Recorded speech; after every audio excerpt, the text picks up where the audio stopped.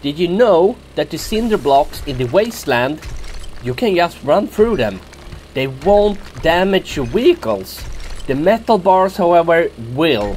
But the cinder blocks, they will slow you down, and they might set you a little bit, of course. The vehicle will not take any damage. Especially with the motorcycle and you want to go fast, just go through those cinder blocks and avoid the metal rebars. The same thing is true for the desert.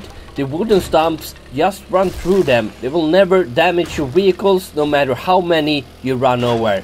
Just go fast and go strong, and avoid anything with bones and metal ores in them, and you will be fine, my friend. You will be fine.